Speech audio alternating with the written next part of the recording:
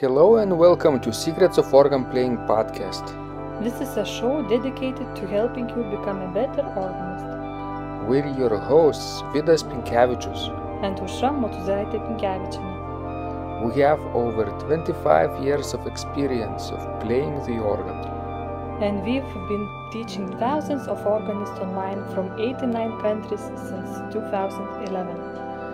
So now let's jump in and get started with the podcast for today. We hope you'll enjoy it. Hi guys, this is Vidas. And Usha. Let's start episode 577 of Secrets of Organ Playing podcast. This question was sent by Steven. And he writes, Hi Vidas, not long ago, Vidas, it was my job to serve at the organ to lead a congregation of mostly untrained singers in a meeting outside of a worship service with the singing of a closing song with which most of them were unfamiliar. The tune was St. Clement, a traditional hymn not especially easy for a trained voice to sing, that's better known to members of the Anglican faith and perhaps a Methodist or two in the audience, but completely unfamiliar to everybody else. This number does not appear in any of the newer hymnals. I have only found it included in a couple of very old editions of hymn books, which have been out of print for a long time. People singing this tune on YouTube videos are doing so at a tempo moderato, about half the time, and the other half of the time they sing at something close to an Adagio. 3 stanzas of this closing song were to be sung. The words were provided to the audience, and I began with a short introduction and took the first stanza at an andante, slow walk tempo, thinking that the space would keep everyone together and the organ would lead. I was wrong. Instead of the organ leading them, the Anglicans in the audience, who were used to hearing it sung at a still slower tempo, ignored the organ and sang it at the tempo they remembered from their worship services. Some of them even lagged behind a few others. The result was that they all trailed behind the organ through the whole first stanza and were late to the finish line at the point where the organ paused between stanzas. They were still trudging through the words of the first stanza at that point, and as I began the second stanza to avoid the awkward silence, a senior officer stopped the whole thing, and a member of the audience was then asked to conduct the congregation and the organ, beginning at the top with the slow tempo, through all 3 stanzas, which everyone, including me, brought back to the starting line and subject to the baton. We managed to get through it this way, but not without considerable embarrassment. Up until then, I used to believe that not every day is a good one for the organist, was an observation that tended to fade into oblivion with the onset of crow's feet, gray hair, more pill bottles, and the use of a cane. I was wrong about that too. Even though I was well prepared and the instrument gave sufficient support for the singing, I never anticipated that the singers would drag through it with such perfunctory indifference to the tempo set by the organ. This wasn't the typical dragging that the organist can encounter in a singing congregation from time to time. It was a complete mismatch in tempo from the get-go. When any congregation sings, the organ must lead, but this time that didn't seem to matter. Afterwards, since the same closing song is prescribed for the congregation's regular meetings, I was asked to chair a committee to come up with a solution to keep this kind of calamity from happening again, even to the point of recommending a different song to be prescribed, if need be. My feeling is the problem isn't with the song, although it isn't particularly easy to sing, and I really don't think it needs to be changed. It's a beautiful song. The singers just need to get in sync with the organ and stay that way. Pay attention to the organ, pay attention to the tempo taken by the organ, and not go their merry way with blinders on their ears. The fact that so many of the singers in the audience preferred such a slow tempo was only learned by this organist, sad to say, after everything crash-landed and not before. The organist wasn't fired over it, the situation wasn't that dire, nobody lost their life over it, no blood was drawn, but it occurred to me that the question of how to best move forward from here would benefit other organists as well as myself. Any suggestions you or Oshra may have from your personal experiences or circle of acquaintances that could be shared with your subscribers, including myself, about possible steps to take, would be greatly appreciated. Many thanks, as always, Steve. So, that's a very colorful question, very extended description.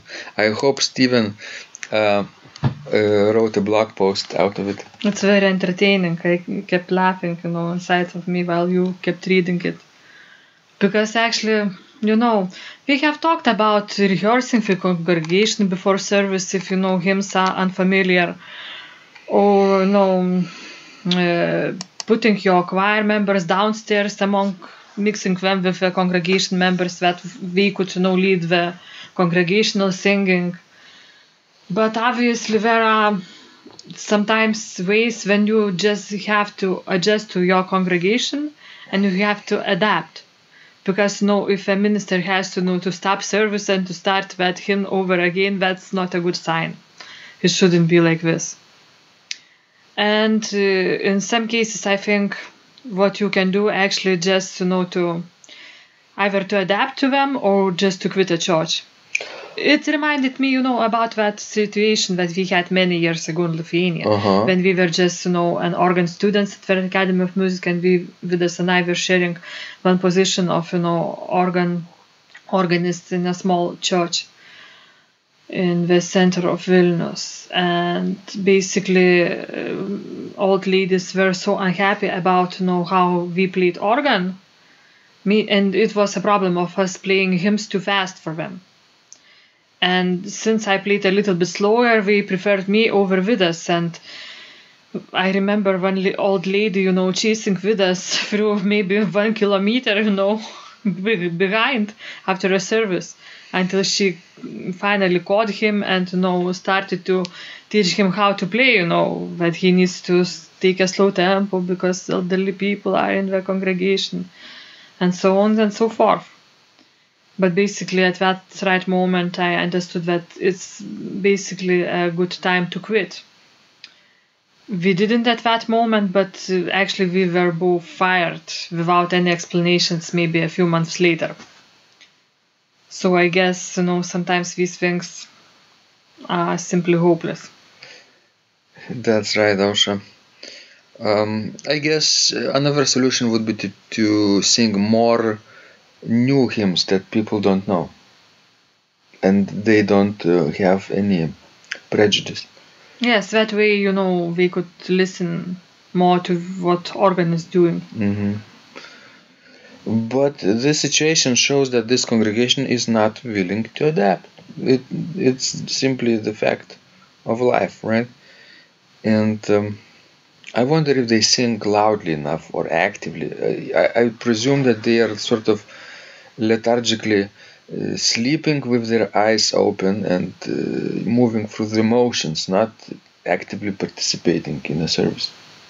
Well, I'm not sure about that, but anyway, you could either play the organo pleno and try to to ignore what is happening downstairs, or you could maybe have your own microphone and sing like solo very loudly above them all. But basically, I think in these cases like this, it's useless to fight.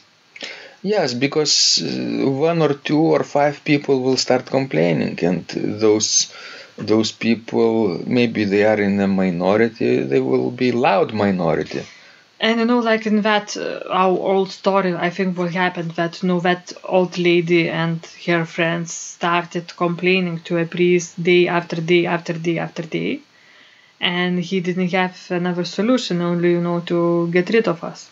It was easier for him to get rid of us than to get rid of old ladies. But what I found out later, that actually instead of us, her son started to play the organ in that church. Old lady's son? Yes. So that was, a corruption a little bit. Maybe she had some plans. Yes, evil she plans. definitely did. Because, these sort of pretenders to be very faithful in the Catholic churches, that are there day and night, we are not doing, really good things to the church. Although we think that we are the most holy and we know the things right. And aren't you glad that we no longer work in this church? Yes, I am. I really am. So you always have to choose sometimes the less obvious way and do what feels right for your heart. Yes? That's right.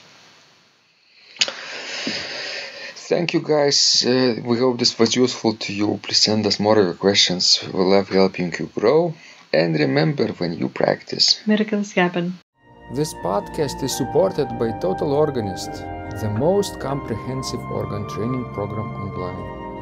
It has hundreds of courses, coaching, and practice materials for every area of organ playing. Thousands of instructional videos and PDFs. You will not find more value anywhere else online.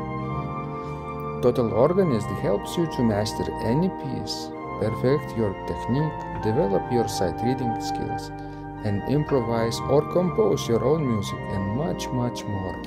Sign up and begin your training today at organduo.lt and click on Total Organist. And of course, you will get the first month free too. You can cancel anytime.